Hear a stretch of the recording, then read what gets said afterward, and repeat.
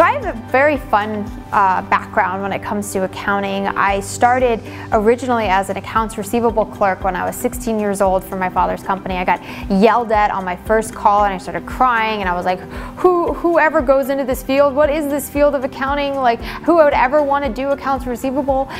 So I really got the slap of accounting back when I was 16 years old, but I started there and I started to kind of get into the numbers a little bit, and then as I continued to work for his company, I started to learn more about the accounting side of the business, and I started to be able to pull reports and really understand numbers and see from an operations perspective how those numbers could help make decisions moving forward. And I started to become really intrigued and really interested in what accounting could do for a business. And so I wound up I actually was a marine biology major when I was in college, but I was still working for my father's company, and I think marine biology and accounting were kind of fighting each other, and accounting won. So I dropped the marine biology major and I became an accounting major, and for me it was super simple. It was an easy equation, it was easy math, and it was something that I just understood because I already knew what a balance sheet was when I was 17 years old. I already knew what an income statement was. I already knew how things flowed. I already knew what segregation of duties was back in the day, because you could witness certain things that were going on.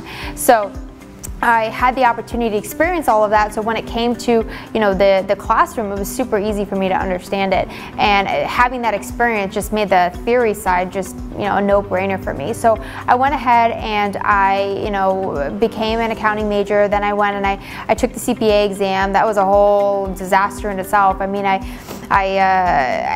felt like you needed to be so smart and you needed to be able to pass this exam, and your intelligence was tied to passing the CPA exam. And what happened for me was I got so scared of this exam that I winded up doing pretty poorly on it. I think I failed 3 times in a row, and I was actually dating Andrew at the time, and he was the one that told me, look, your intelligence isn't really tied to this exam. Like, you're pretty smart. You don't necessarily need this exam to tell you that you're pretty smart. So I let go of that idea that my intelligence wasn't tied to the exam, and then I winded up passing all 4 of them in a row. So, it was a very emotional journey for me to take that CPA exam, and I hated every minute of it, and I felt like it was cruel and something that I just didn't want to do. But I winded up passing it, and then I went into public accounting, where I worked as an auditor for quite a while, and then after that, Andrew and I decided to become entrepreneurs, and we fell into starting accountingtax.com and working with the community and helping other people grow. So we kind of fell in and out of the accounting world, but it's always I always had a tie to it. It's something that I always understood, and I think a lot of the realization that I wanted to be in accounting was that I got that opportunity to really experience it as somebody who was in business.